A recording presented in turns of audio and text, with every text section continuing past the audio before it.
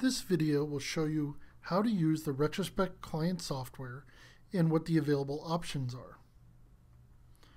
To get to the Retrospect client for Macintosh, you go to your System Preferences,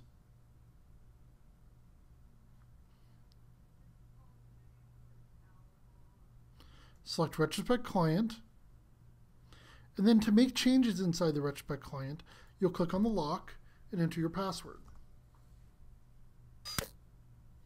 You will then see several choices. The first option is an on-off button. If the client is set into a state of off, then it will prevent a backup from running on this machine. For backups to run, the client must be in the on position. You'll also see the IP address of this client machine. You'll also see the last backup date and the next backup date. You'll also see whether the on-demand features such as Restore on Demand and Backup on Demand are available. You also have the option to show the Retrospect status in the menu bar. So up here in the menu bar, we'll show you the status of this particular Retrospect client. We can go to the History tab, and the History tab will show us all of our past backups, the number of files that were backed up, and it will give us the ability to restore the data if we click the Restore button. We also can go to Notifications, and we can be notified after a backup or to be notified if there's no backup in a certain number of days. You also have the ability to report on smart disk errors. Under the Privacy tab, you can exclude specific items from the backup so that they are invisible to the backup server. So if you make a decision that you do not want to back up music, as an example, then you can select the music directory, and then that directory will be hidden to the backup server, and those items will not get backed up. You can add as many items as you want to the list of exclusions. Under the Schedule tab, you will have the ability to delay proactive backup scripts until a certain date or time. In the menu bar, you have the options such as Restore Files. If I select Restore Files, Retrospect will connect to the backup server and look for a list of files that were backed up from this machine, and then I can pick and choose which files I'd like to recover. Once you see the list of available files and folders, you can go through that list and select items that you'd like to restore, and then click Restore. You can either restore the data to the original location, or you can browse and select where you would like the item to go. So if I'd like it to go to a desktop inside of a new folder called My Restore, then I can create the folder and click Restore,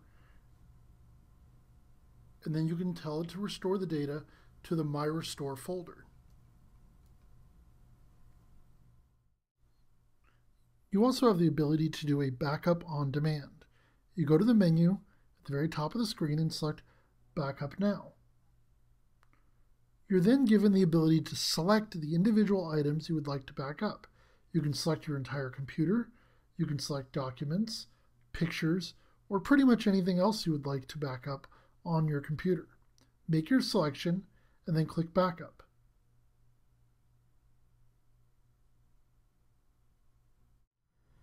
The Retrospect application also has a set of options that are specific to the Retrospect client. So I open up Retrospect, and I go to Preferences, and then I go to Clients. The first options allow you to create a public-private key file that you can use as part of the installation of the Retrospect client so that all machines on the network use the same client password. You also have the ability to allow the individual users of a client to specify certain options. As an example, if you uncheck Turn off the Retrospect client software, this will prevent an individual user from disabling the Retrospect client software. You can also prevent individual users from stopping running backups. You can prevent them from excluding items from a backup. You can prevent them from setting read access only. You can also enable the backup on demand or restore on demand options. If you choose to use backup on demand, you must first specify which media set you want to be used as part of the on-demand operations. You also have the ability to set the specific options on a client-by-client basis.